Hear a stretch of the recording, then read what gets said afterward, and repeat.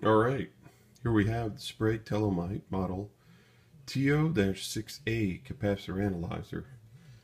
And for a reference, we have an Agilent 4263B LCR meter and the old Model 16 Sprague. So today, taking an Erie cap, 350 volt DC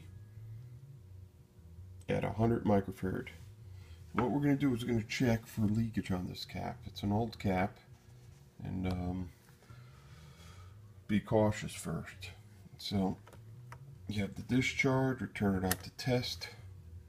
Now the next step is to bring the voltage up slowly.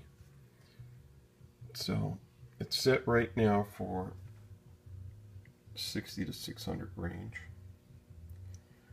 Okay, so bring up the voltage slowly.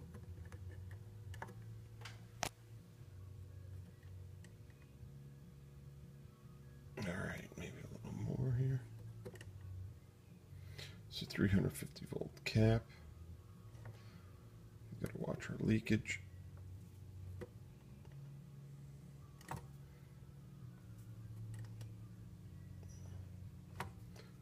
Should really use two hands for this operation.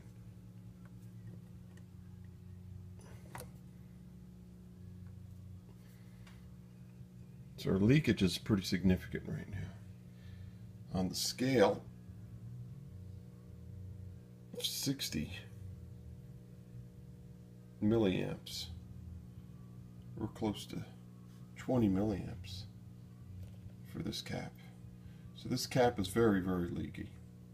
So it would be suggested to bring the voltage down. We're up at around 300 volts, close to 300 volts, and climbing due to the leakage roll-off.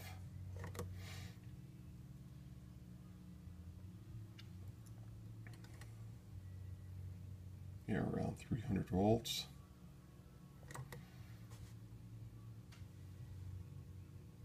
We're just about at about 5 milliamps. Let's see if we can jump to scale. It's going to be close. 5 milliamps of leakage, and you can see she's rolling down slightly. This is the cap reforming. It's dielectrics reforming. So if this cap, we let it sit for a while, I'm sure we'll be good.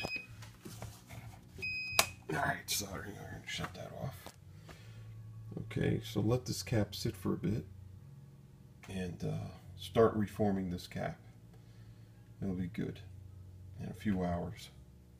Okay, there you have it, the Sprague Tel-Ohmike.